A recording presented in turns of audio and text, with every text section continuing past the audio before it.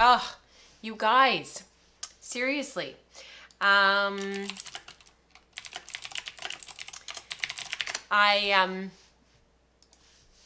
have to start again. Welcome. Welcome to Wool and Spinning. My name is Rachel. Thank you so much for joining us. It is Tuesday, March 8th, 2022. Thank you for taking some time out of your day to be with us. It's so funny about the sound because I actually thought to myself, I need to turn the mic on when I turn the camera on because I will forget. And sure enough, it's almost like it's just kind of one of those things that it's just, I've got this mental block about turning on the microphone. It's because the battery dies really quickly. That's why. So I'm constantly making sure that the battery is there and everything is ready to go. So you guys are already full in the chat. You guys are already off to the races and leaving me behind in terms of what you guys are chatting about and getting started with.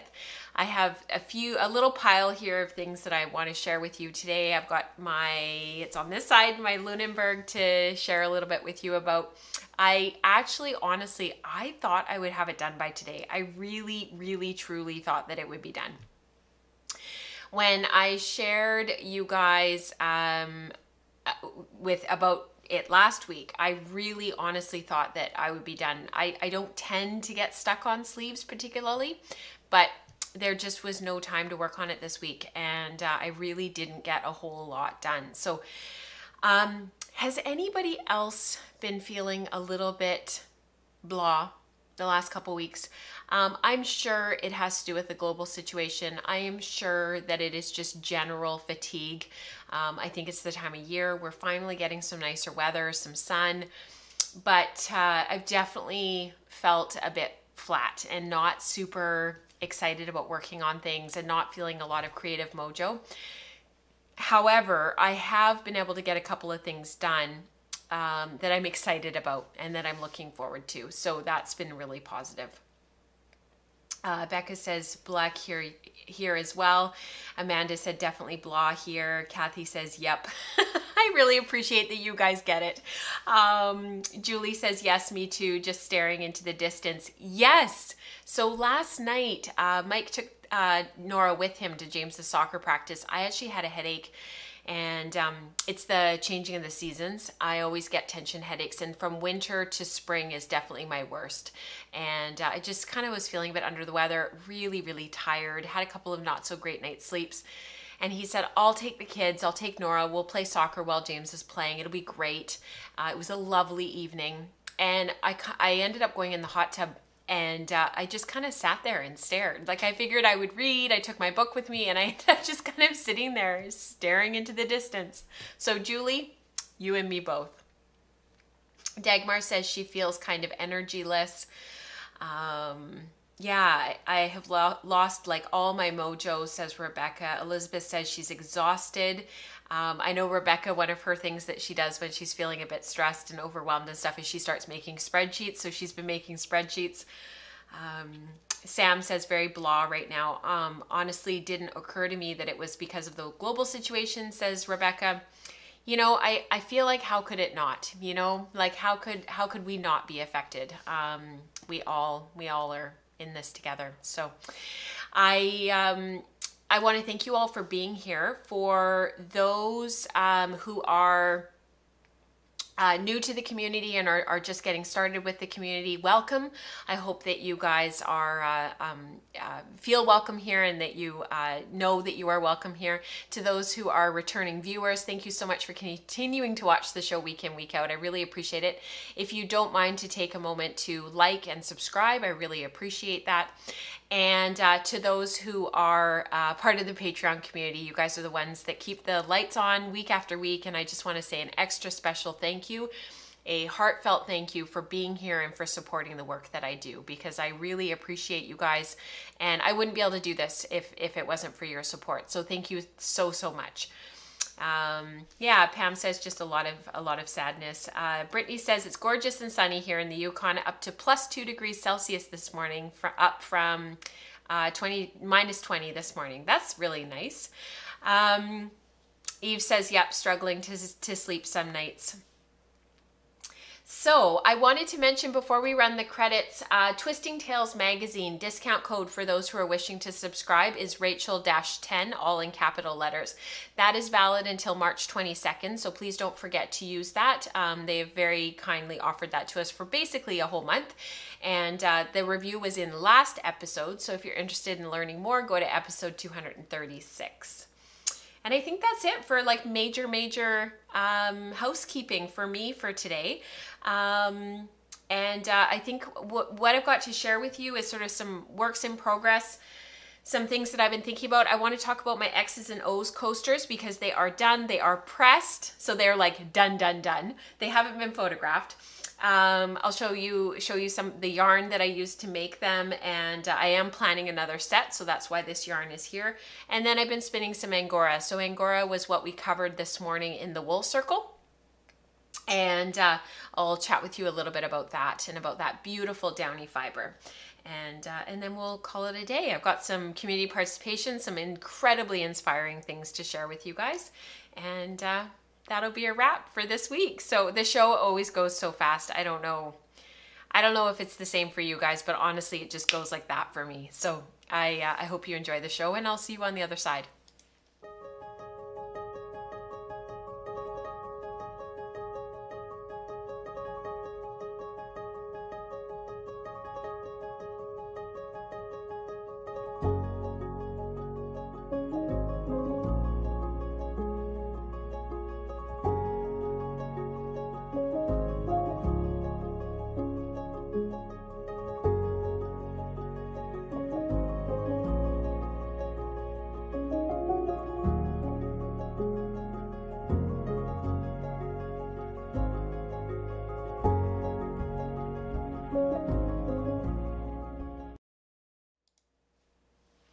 So I thought I would start off with why don't we start off with the Lunenburg? It's in behind me and I can share it with you. There's not a whole lot to say about this because, to be honest with you, it's well, it's still a work in progress, and I've talked about it quite a bit on the show. So I am using some, I'm going to put the words commercial in quotes. It's not really commercial yarn. It is basically homespun. It is a milled yarn from a local to Kelly mill. Kelly is in the Slack channel, is at Kelly, and this is her yarn, Dominion Fleece and Fiber, 100% grown and processed in Alberta. It is North Country Cheviot 2-ply sport weight. It's approximately 180 yards, and I am knitting it. The dark blue is the indigo, is the marigold over dyed with indigo. So that's this gorgeous dark color here, sort of like a tealy green. It's very, very dark. I love it. It is coming off on my hands quite a bit, so I'm a little bit concerned about what's going to happen when I go to wash it, but we will cross that bridge when I come to it. I might actually just use color catchers. I had 5 skeins of the indigo and marigold, and then I had a skein of the green, a skein of the orange, and a skein of the undyed. So there was the 3 sort of contrast colors, and then I added in this natural tawny brown that's here. That's a Shetland, no, sorry, it's a Suffolk, I'm trying to remember, Shetland alpaca blend.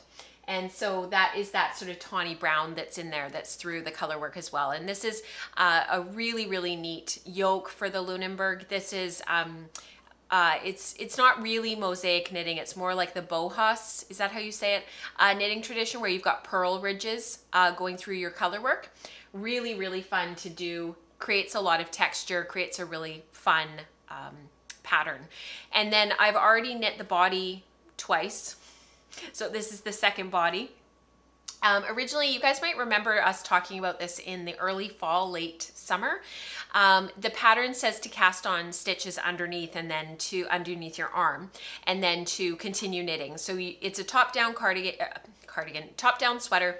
Start at your collar, work your way down, separate for your sleeves and your body, and then you continue knitting. You're basically doing 3 tubes. And when you separate your sleeves from your body, you cast on stitches underneath. And to be honest with you, it was just too big.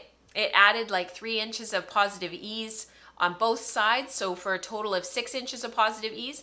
And as you can see, if I turn this around to the back of the sweater, it already has gaping amounts of positive ease. The smallest size for this pattern, I think, is a 39-inch bust. I feel like that's the smallest size. I did cast on for that size, knowing that I would end up with about 9 to 10 inches of positive ease. My upper bust measurement is about 31. My full bust measurement is a 33-inch, 34-inch. To be honest with you, it depends on the underwear, like what you're wearing, like which bra, whether you're wearing a t-shirt, a sweatshirt, you know, not a sweatshirt, but a long sleeve shirt and a tank top like I've got on today. It just depends on that positive ease, because the measurement of your body is not just your body naked. It's also what you're putting on your body under that sweater or under that garment. So you need to take into account that, you know, your full bust measurement might be 34 inches. But let's say you put on a bra with padding. Let's say you put on an undershirt and then a t-shirt, a long sleeve shirt. Like, what do you normally wear? Do you know what I mean? That can up your bust measurement to closer to 35 or maybe even 36, depending on what you like to wear. So when I say that when I give a range for my measurements, it's because it's taking into account clothing. So just stuff to think about.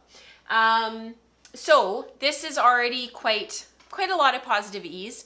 I have talked about this before. I do not look awesome with a ton of positive ease. It's just the shape of my body. It has nothing to do with anything else. It's because I'm an hourglass, etc., etc.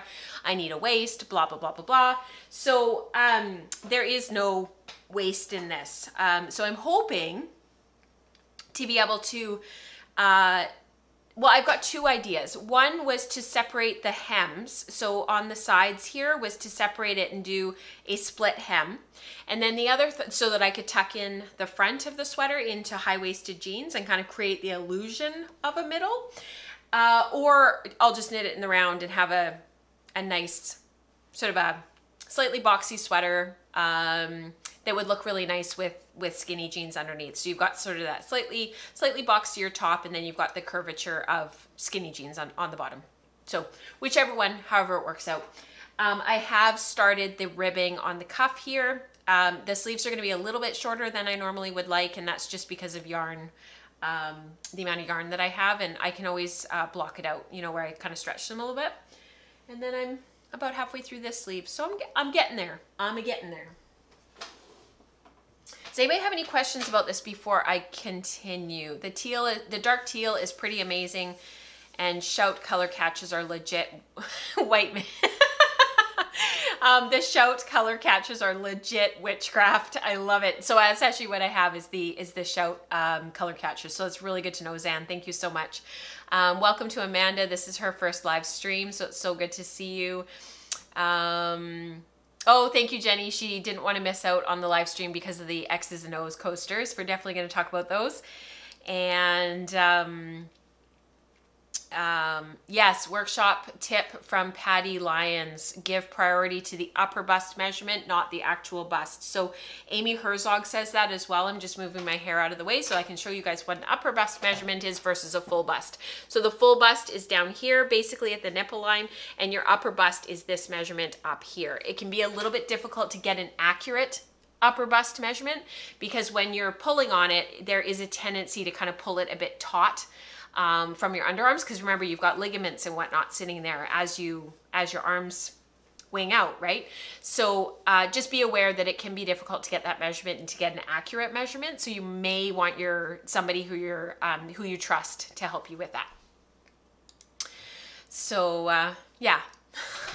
We always get into weird and wonderful conversations. I always wonder, like, if somebody doesn't know what we're talking about, they would be like, wow, they talk about very odd things.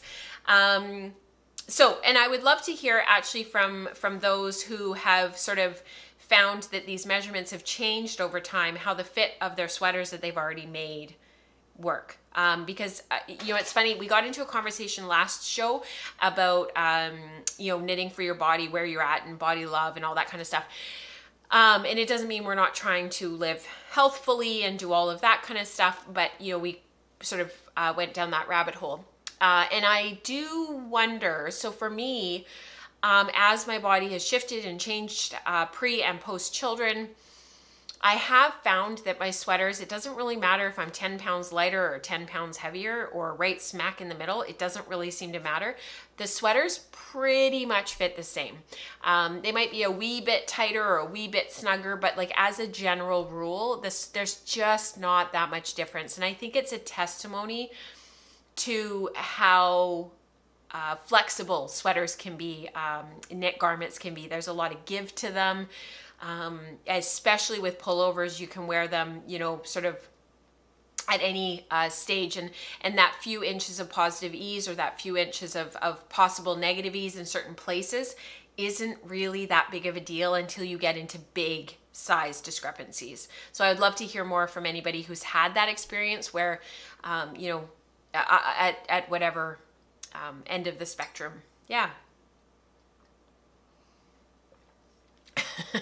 I'm not going to read your comment out loud, Eve, but that is very funny about not needing padded bras anymore. All right. Okay. So Dorothy, I'm sorry to just randomly laugh.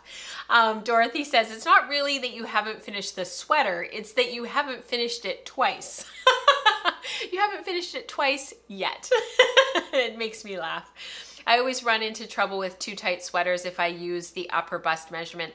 And actually, Sarah, you bring up a really good point. If your upper bust measurement and your full bust measurement, if there's a big discrepancy between the two, you definitely need to take that into account, because I have found in the past, even though I'm not very big busted, I have found in the past that if I have a sweater that buttons up, if your full bust, if you have a 0 or negative ease for that sweater for your button, what invariably happens is you've got your button here, and then you've got your button here, and you've got a bulging hole. So short of putting a crap ton of buttons on, which isn't always the answer either, you definitely want a sweater that has that appropriate amount of ease across the bust that it's going to fit. If you knit a sweater that's, let's say, 40 inches in your upper bust, because that's your measurement, but your full bust is a 52, that's a big discrepancy in terms of what will work for ease. And so I think in some ways, some of these upper bust, full bust measurements and whatnot, you do kind of have to take it with a grain of salt and know your body and what fits your body. If you're going to go with your upper bust measurement, you need to somehow get bust darts in there or some added fitting techniques to compensate for that difference in size. And some people, it's the opposite. I remember there was a conversation on one of the live streams probably a few years ago where somebody was mentioning that their shoulders are quite a bit bigger than their bust. And so they've kind of got like the opposite issue where unless they downsize as they move downward, if they're doing a top-down sweater, if they don't take stitches out and diminish the size once they separate for the body and the sleeves, they end up sort of with this bag that fits over top of them. Does that make sense? So you definitely need to know your body. All right. And I'm always happy to help. If people are struggling with some of this stuff and they're struggling with the math and whatnot, just get in touch, because I know it can be really overwhelming, and we can sort of work through that together. All right.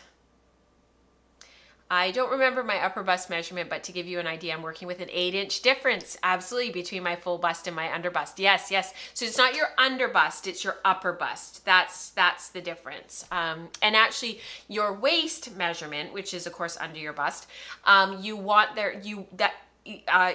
that measurement in your finished garments to have positive ease. So the general rule of thumb is 2 inches of positive ease for your upper bust, snug fit for your full bust, and then 2 inches of positive ease around your waist. And the reason for positive ease around your waist and around this middle section is because it gives the illusion of being an hourglass, even if you're not, and it gives the illusion of that there's nothing there because the sweater's got that positive ease, and it gives the illusion of that very slim hourglass. So we could talk about this all day because I really enjoy talking about this stuff, but we need to move on. So if you guys have any other questions, don't hesitate to pop them in the chat and we'll address them in a little bit. So let's move to our, this screen. I'm just going to adjust the camera a little bit because it's a little bit zoomed in, and I think we could probably stand for it being a little bit more, not quite so large. This morning, I have all of these bobbins sitting around. This is mulberry silk. I have the Tofino Road Trip. I have Tussa Silk. I've got some of the, my advent calendar from Kingdom Fleece and Fiber Works. What else do I have? I've got silk that needs to be, silk mawatas that need to be plied. I have probably a dozen bobbins that need to be plied, and that is so not like me. Anybody who's followed for a while, you guys know that is not like me. So I need to get all of this stuff plied. So I'm hoping that by next week I'll have some stuff to show you guys that's plied. And then this morning we were spinning Angora. I'm doing a 2-ply, very fine for the Sweet Georgia Yarns luxury workshop that's coming up in the spring. It'll probably be released sometime in the summer, and this is the first bobbin. And you may be wondering where these bobbins came from and what they are. They're just little itty bitty bobbins. These are from the very fast flyer on the Lendrum double treadle DT wheel. So this is another plying head, flyer head that you can get. And this is the Angora. So we've got 20 grams of the Angora to spin. These are all the samples from this morning that I photographed and popped into the Wool Circle post and the channel on Slack. It's the Wool Stream, hashtag the Wool Stream. So yeah, you guys can have a look at that. I've got this right here under my thumb is the second bobbin to spin. And then this stuff over here will be saved for the spinning in the workshop to actually do it at the wheel and film it and do all of that. Yeah, I did. So this morning during virtual spin group, I started the second bobbin. So that was why I got really frustrated. Like I said, I've been really tired and just feeling really, whatever this emotion is, that's how I've been feeling lately, the last few days and last couple weeks. And for whatever reason, I just absolutely could not get it started. Like, it didn't matter what I did. It just kept breaking and breaking and breaking and breaking and drifting apart. And like, I was just like, oh. So thankfully, virtual spin group, bless their hearts, they definitely got me through because I was just ready to rip my hair out, literally. But I've got it started now and I'm almost finished the second bobbin. So that was really, really lovely. Yeah, holy cow, you just started that. It's not that much fiber because it's only 5 grams per bobbin because this is a total of 20 grams. So I'm saving half of it for the workshop and then the other half becomes the 2-ply yarn that I'm spinning. So 5 grams for a total of 10 grams. So it's actually not that much fiber. And actually, once I got going with it again, I've actually been really enjoying it. So yeah. Sam says, I found myself on a certain World of Wool website ordering Angora because of you. And actually, if you guys participated in the last spin box from Sanjo Silk, there was Angora included in that box that was locally grown and harvested from little, well, they're not so little, from rabbits locally. This is a total of 1.5 ounces in each bag. So my plan, the reason why I pulled it out is actually to do a 2-ply for a total of a 1 ounce yarn. I think it works out to like 1.1 ounce. So I've put it aside. I put one of the locks aside in my little Ziploc bag to preserve the fiber so that I know what I was spinning from. And I'll do one from each, one to each bobbin, one of these little bags. You can see how fluffy this is and just how beautiful it is. I mean, it's just incredible. And this has been cut, sheared off. I'll see if I can grab some out to show you because there's the cut end. So you've got these locks. Aren't they beautiful? With that gorgeous gray and white. I mean, it's just going to make this amazing yarn. So I've been trying to figure out sort of what I'm going to do with it and how I'm going to spin it because I was thinking about maybe carding it with my cotton cards, and then I was sort of thinking about maybe combing it. But you know, to be honest with you, I kind of thought I would just spin it. Like, I don't know. It's just so beautiful. I mean, it just spins like it needs a ton of twist. But I mean, it's just such beautiful fiber. Like to spin a fine, downy, twisted 2-ply that I could use long-term for weaving. I mean, why not? So I was sort of thinking about just spinning it. This kind of fiber needs a lot of twist. There's no scales. There's nothing to hold it together. So this is definitely something that you're going to need a lot of twist. I am going to spin it on my very fast fiber on the Lundrum. When I actually get it started, I'm not really sure. Dorothy, you made me laugh. She says, we love you. Yeah, I've put it in one of the locks into a baggie here because this fiber, because I have over an ounce of it, I think I'm going to use it for my Hand Weavers Guild of America spinning certificate, my certificate of excellence. I've been slowly putting fibers aside to decide what I'm going to use and what might be an option. And I think that this will be one of my other fibers. Spin a down, it's a short stapled or a long staple, but you know, to be honest with you, you could argue this either way, that it's long or short, but I think that I'll use it for my long stapled down. That's not a wool or a silk fiber. That's a down for other fibers.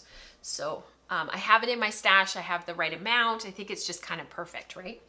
So I know there are some in our community. Kim is one of them who does a lot of this type of spinning, who sort of does a lot of like pet spinning, Shangora. And I would love to hear from you what you would do with it. Would you card it? Would you comb it? Would you just spin it as is from the lock? That's completely an option. All right. So my X's and O's coasters. They're done, they're pressed, they're so pretty. I just love them. I do have some video of me weaving them, but how perfect are they in terms of size? Look at that. Isn't that perfect? It's like the perfect size. It's just awesome. So they're a little bit bigger than, you know, what you would get off of, say, the pin loom. So this is a pin loom sample. So those are quite small. So when you put your tea or your coffee or your water, whatever you're drinking, like it definitely, you know, fills the entire thing. So these are a little bit bigger, a little bit more forgiving, but for a big mason jar, that's pretty good too, right? Because I find if I put ice in them, of course there's the condensation that gets all over everything. The reason why I chose the yellow for the 4/8 cotton for the warp is because it's actually what I had, and I could not find the white 4/8 in my stash anywhere. I know that I have it, I just couldn't find it. I have since found it. But I thought that the yellow worked really well just to bring out the warmth in these. And if you see, like, there's a little bit of gradation here in the colors from when Katrina had dyed it. This is the original yarn. And it has those hits of color in there. It's got that natural brown in there as well as the gray.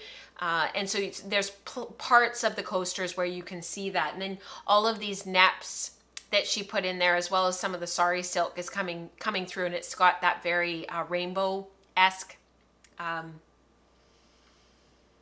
those colors and attributes and whatnot. So you can see that throughout the coasters when I hold them up close. Like, you can really see the texture. You can see all of the Kemp, all of that white stuff. This is all Kemp. And some of the neps aren't staying in. They're sort of some of them are falling out. They're just not locked in. So over time, this Kemp is going to fall out, and it's going to come out.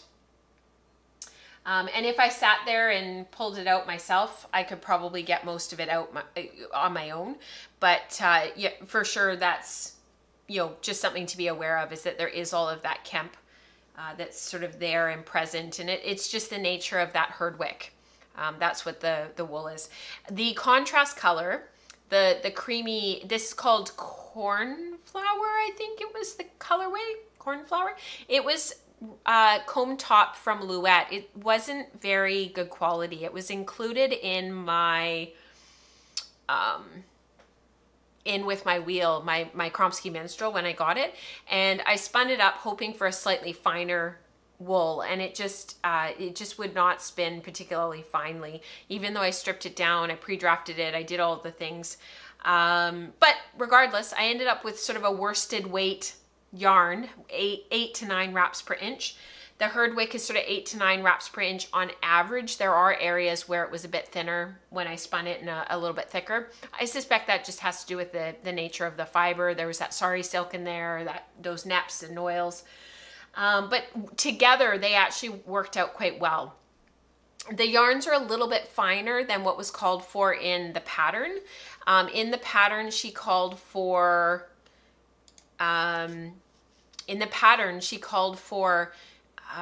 Aran weight Lopi, and this is kind of more like a worsted weight, but I still set it at 8 ends per inch per the pattern with the 4/8 cotton. And I think that I would like to make these again, and I think what I will do with the next set with the yarns that's sitting here that are the navy blue and the other one. I see your guys' questions. I will absolutely answer them in just a moment. I think I'll set the coaster, the warp yarn, since this is a weft faced fabric, so you only see the weft, you're completely covering the warp. I think I'll set it a little bit closer. So this was set at 8 ends. I think I'll set it at 6 ends. It just needed to be a little bit closer, maybe even 7 ends per inch instead of 8 ends per inch. I think I just needed it like because the other yarn is a little bit finer, so it just needs to be like a little teeny tiny bit closer than this was set at. So that's the only thing. And that would take them down from about 4.75 inches on the loom down to about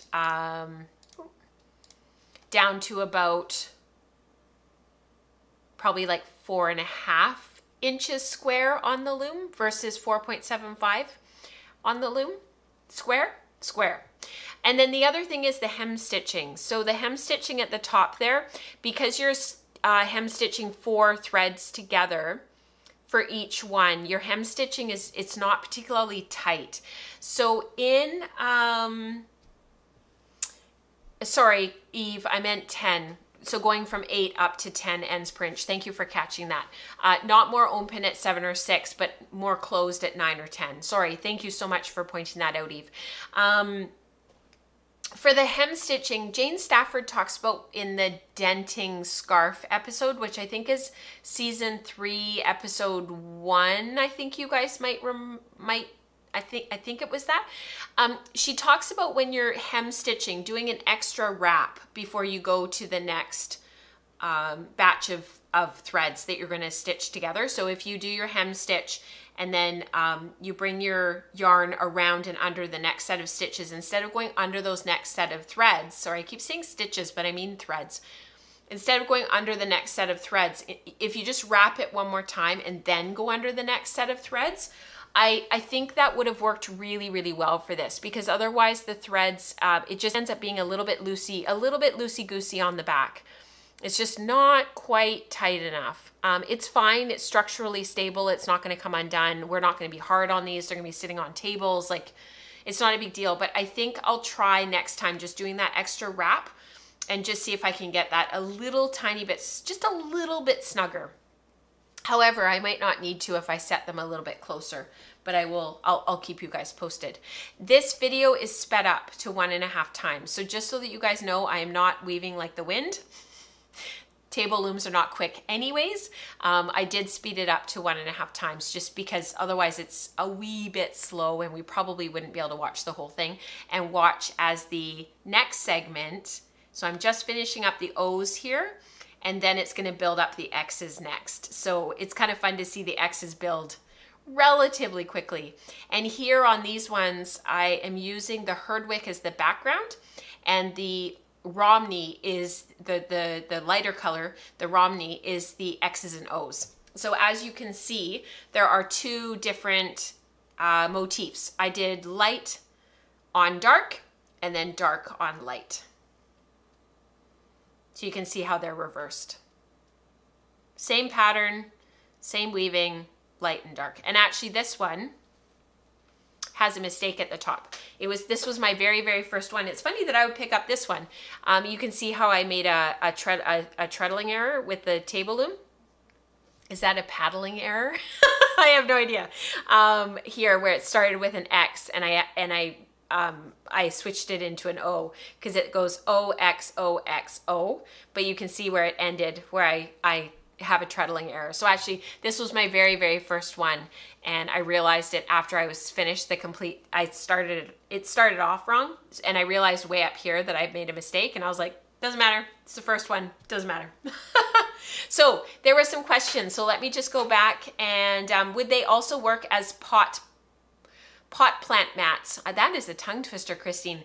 So I am very leery now to put organic material, not like organic fabric material, not organic materials, organic material under my plant pots, because as you guys probably have figured out, I have an inordinate number of houseplants, and I probably would have been a gardener if I wasn't a fiber person, a maker. I absolutely love plants. They are all over our house, but a lot of my plants are in clay pots, like this one in behind us that I salvaged from the sidewalk that when somebody had thrown it out, and it was a perfectly good pot. And I saved that peace lily from death. And the problem is that like if you put plastic pot holders underneath to catch the water, or if you're doing like African violets where you're watering them from the bottom and they're sucking the water up into their pot, you're probably going to be fine to put something like this underneath. However, I have had some horror stories with putting stuff like this under my plants. And I think it's just the moisture, and with clay pots and clay saucers, they do, water goes in and out of them. They're moist. I like this one back here, I have a clear pot plate that the pot sits in. But I lifted up one of my plants that was sitting in a plastic plate, and it must have had like a microscopic crack in it or something. And when I lifted it up off of one of the tea towel ends that I had put it on, because it was really pretty, it was like 4 or 5 inches of weaving, it was just perfect for that place, it was just the perfect accent. I lifted it up and the whole fabric underneath was completely disintegrated. Like it had completely composted down and broken down. I mean, it was organic cotton. Of course it was going to decompose, but it decomposed in the space of a few months. So I'm very leery now to put stuff like this under my pots. However, for a hot mat under a teapot, this would be perfect.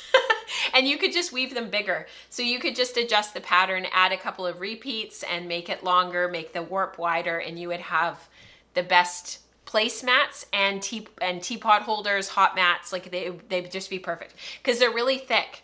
They're these are not, they're not skinny. They're a good hefty fabric for sure. So what other questions? How did you finish the coasters once you were done weaving them? Great question, Dorothy. So and will they felt with use? Great questions. Okay, so what I did was I had the big long length of all of my coasters. I didn't cut them apart right away. Per the instructions in the downloadable pattern, which is Amanda Ratage X's and O's coasters. It's right here. Just type it into Google. It's in the show notes.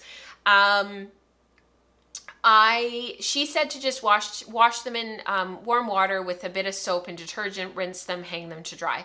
So what I ended up doing with all of my knowledge that I've kind of accumulated from Unit 1 and all of the washing and the fulling that we did and all the experimenting that we did, and it was just hours and hours and hours of work, I knew that the Herdwick and the Romney are not going to readily felt in a fabric like this that is so stable. It's not going to create something that looks like fleece. It's just not like not fleece like off of a sheet, but fleece like what I'm wearing here in the video. Like that's just one piece. And if it did ever so slightly, all that would do would add to the stability of the fabric. So what I did was I used quite warm water. I used detergent because I did find like it's just nice to get this stuff really, really super clean, get any oils off, any spinning oils, anything left over from the manufacturing with the cotton. I did not use Eucalyptus or soak or anything. I used detergent, like laundry detergent, just a little bit, about a teaspoon. And I swished it around in the water and really like washed them. And then I rinsed them, and I actually spun them in the dryer on a very low tumble dry. I timed it. It was about 10 minutes in total because I interrupted it a couple of times. And the finished fabric is just perfect. It's definitely nicely congruent. It feels very even. It's not going to come apart. And then I ironed them with a hot iron on the cotton setting to get them to really lay flat. So I was pretty aggressive with them, and they came through with no problem. Vicky, you're so funny. I hope this isn't too personal, but can we see the underside of the coasters? Can you see their bums? This is the top. And this is the bottom. So it's a reverse. So they go on the right side, they go OXOXO, and on the reverse, it's the opposite. It's XOXOX. And if you let your eyes go blurry for a minute, if you kind of lose your focus, if you let your eyes go blurry, you can see the alternative pattern under there. You can see the O's and you can see the X's. Let me use a pencil. I feel like a teacher now. You can see the O's in between the X's, and you can see the X's in between the O's. So just let your eyes go blurry and you can see the pattern there. So we would expect on the bottom, on the reverse side, that was the reverse side, the opposite. That if you're seeing an X on the top, you're going to see an O on the bottom, which is exactly what we see. So on the bottom, it's XOXOX. Isn't that cool? And actually on the dark ones, it's even easier to see. So this is the right side of the dark ones. You can see the OXOXO, and then on the bottom you can see the reverse, XOXOX. Okay, let me catch up with the questions. You guys have some really good questions today. You're very active. Teapot mats, I need some of those. Awesome, Allie, get weaving. Eve says, I killed a cactus, so I gave up on keeping houseplants. Cacti are actually surprisingly difficult. Most people overwater them, and they don't live in homes that have enough humidity. It's really interesting. They're not that easy. My mom killed 3 of our cacti when we were away in August because she overwatered them. And my mom has tons of houseplants herself, like she knows, but it's just too much moisture. All right. Sam's Googling again. She's on more websites. And Sam says, I've just been on Amanda Rataj's website, ... When you go to buy the XO pattern, look at the free overshot towels pattern as well. So that's on Amanda's website as well. So definitely, yeah, definitely, Charlotte, good pointing, highlighting, because that's just great and something to watch. Okay. I will see you guys on the other side, and let's go do community participation because it is getting quite late and I have to go get the kids.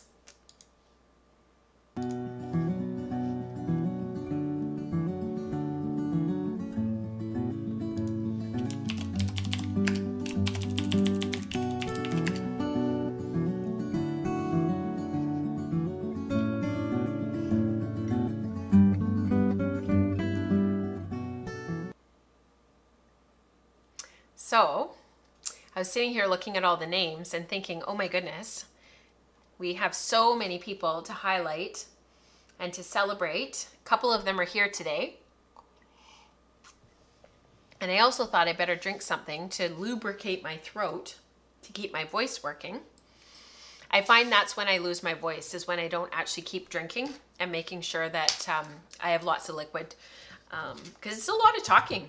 I know anybody who does their own podcasting and does their own stuff where you're talking all day and you're in meetings and whatnot, like, you know, it's hard on your voice for sure. Ah, that's so funny, Eve. She says, this may be weird, but I love hearing you type. Yeah, I know what you mean. I like the the flurry of like in movies and stuff when there's like a newsroom and you can hear all of the like commotion of typing and all the things. I like that. I like that as well. There's something to that. So breed and color studies, and Dorothy says that Eve is a weirdo. So there you go. Two sides of the coin. I love it. They're also best friends. So they're not insulting each other, just for those who are watching. Breed and color study, we did Jacob back in the summer and then, and into the fall. That was from July until December of 2021. And we did Shetland before that. So that was January through to June. And then we went into the Jacob study. So this is from Becca. These are both of her studies.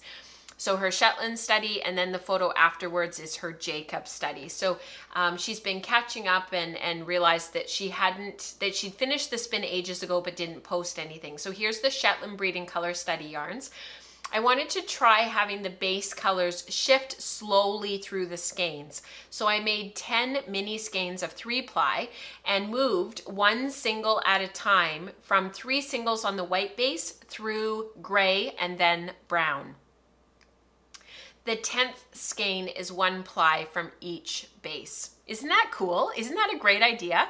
And you can see how in the top there's the lightest skein, and then it of course moves down and around to the darkest skein. So that's really cool. What a great idea, Becca. That's going to knit into something really, really fun. And then the second part of this is her breed and color study from Jacob. So posting another breed and color study yarn, the Jacob this time, which will make me look terribly productive. However, these were actually done ages apart. No real color management here. I just spun the singles for practice and for a quick squishy yarn. But I can tell that I was slightly rushed and or stressed as they have a bit more twist than planned, which increased from skein to skein. Roughly sport weight, and now just thinking about how I want to combine them. So this is really incredible. If you guys look at Becca's yarn here, I know it keeps cycling between the two photos, but look at her singles yarn and really take a moment to note how evenly spun this is, that the in the skeins they lay together and they sort of the singles in parallel to one another, sort of kink and curl at the same points all the way around the skein. That is done when you spin unbelievably consistently.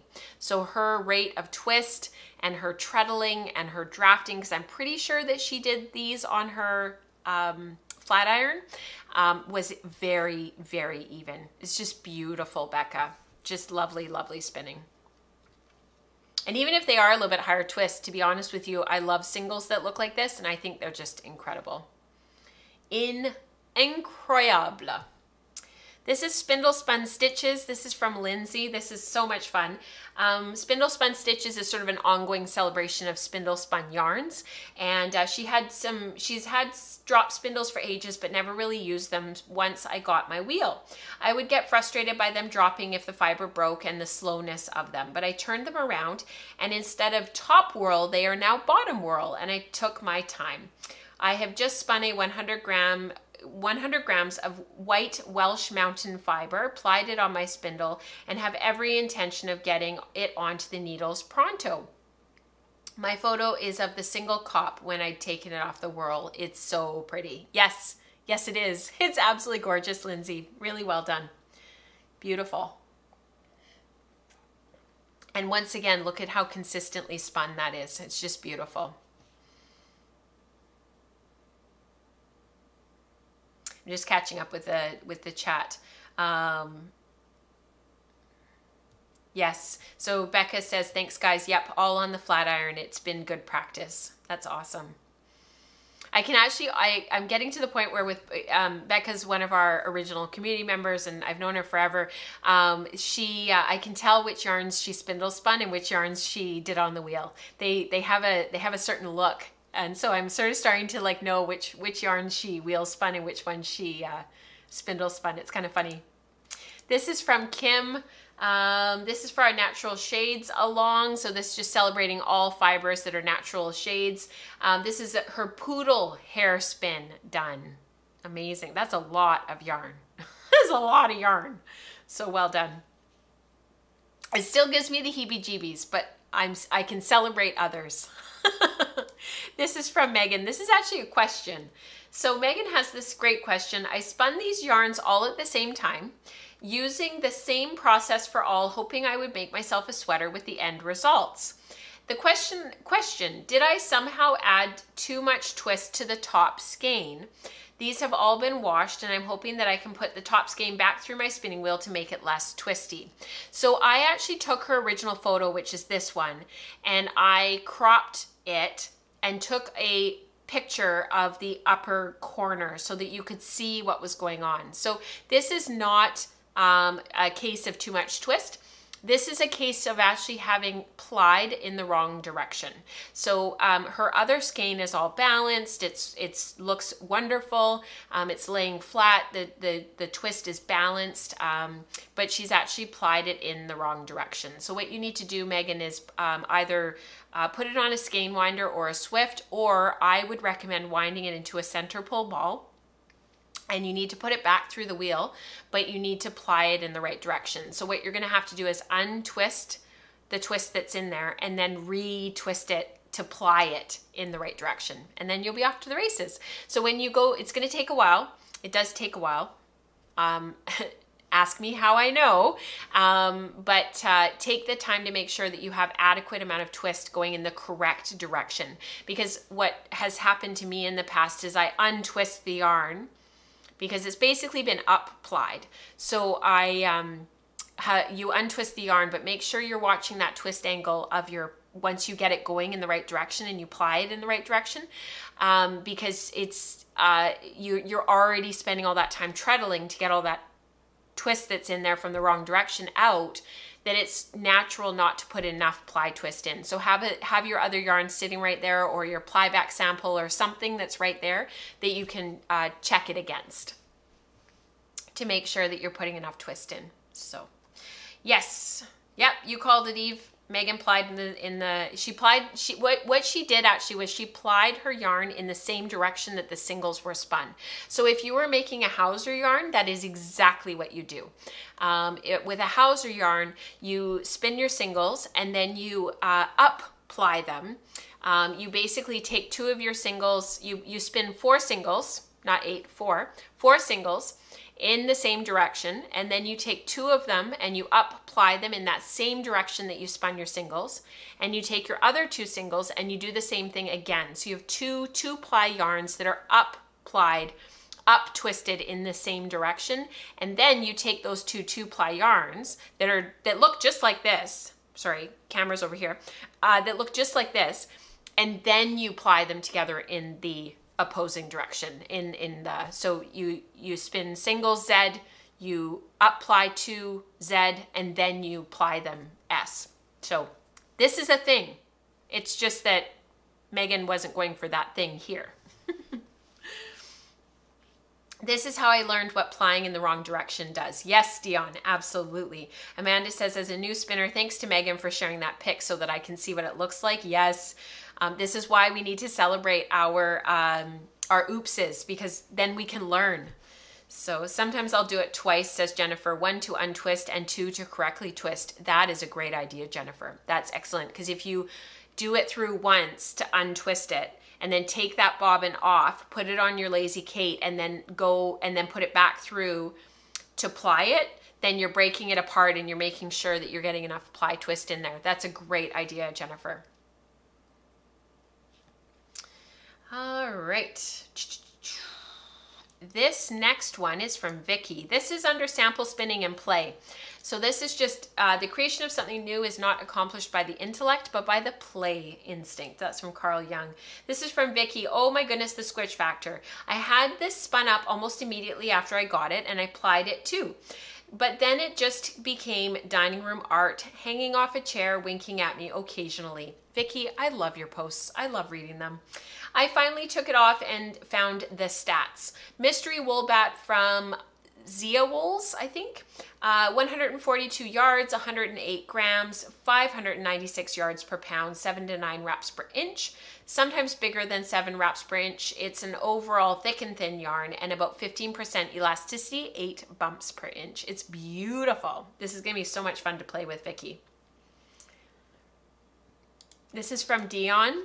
This was, okay, only you all could appreciate this. Absolutely. I'm so excited about how my Wool Fiend Advent calendar is knitting up. The first pick is how I mixed almost all the first pick is how I mixed almost all of the days, and the second is my swatch. I'm loving it so much and glad I took picks because this totally works for me when I'm combo spinning. It's beautiful. So much fun. Thank you for sharing, Dion. I can't wait to see what you make out of this yarn. This is from Janine. Unwashed and still full of energy. I'll give a yardage count after washing, but we leave for vacation on Thursday and I'm just trying to clear bobbins because driving from New Hampshire to Florida means that she's taking the Ladybug on a cruise. I think that's awesome. So happy cruising, Janine.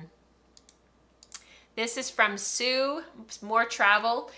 Camp spinning is always satisfying. Polworth and Corriedale scoured fleece, hand combs and mini spinner. I look forward to doing a bit if I can every afternoon while we're on the road. Isn't that beautiful spinning? Amazing. And I love her battery pack there. It's huge. I love that you guys name your wheels. I used to. It's so funny, but I just haven't. After my first wheel and after I sold it, I never named another wheel after that. This is from Priscilla talking about the Lunenburg pullover. Priscilla finished hers this week. Yay. It's beautiful. Congratulations, Priscilla. It just looks awesome on you. This is from Sam. I have completed another of my 51 yarns recently, number 35 to be precise. Spin a yarn from silk fiber. I chose to spin up some silk mawatas that I bought on Etsy some time ago. Following Rachel's recent video, I set to work. I am so pleased with the finished results. 3 hankies split apart, then randomly spun to 2 bobbins and plied. The total of the hankies was about 10 grams. Spun short forward, 60 twists per inch, 45 wraps per inch, twist angle between 35 and 40 degrees with a result of 110 yards and a grist of 4,900 yards per pound. That's pretty awesome. That's silk for you.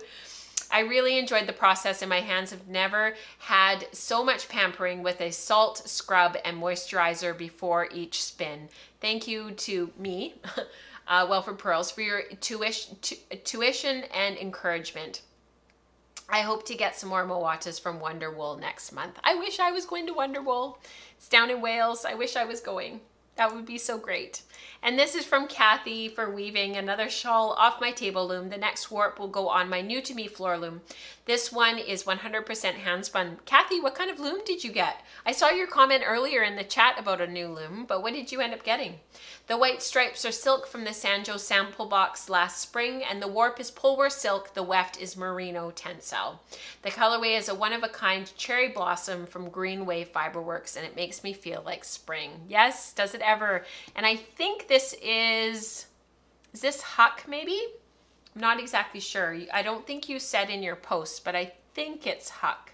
Or maybe it's Bronson Lace. I'm not totally sure. Hopefully, I don't know if Kathy's still here, but maybe she'll chime in and let us know.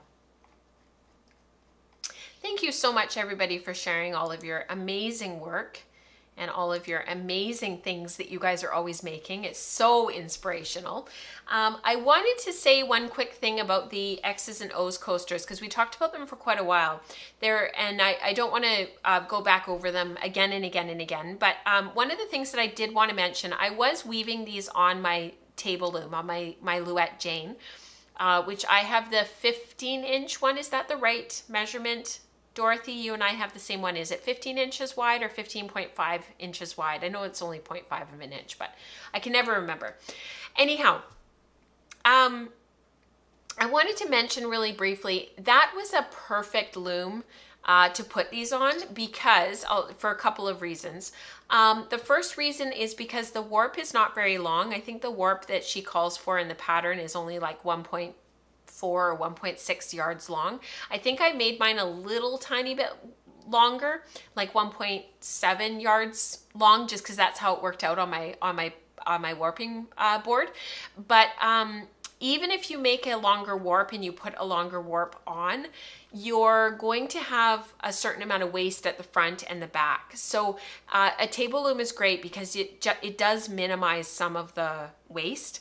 And I was able to weave almost to the back of the warp. I think I only had about 6 or 8 inches left at the back end. Same with the front end, I only lost about 4 inches of the front end warp.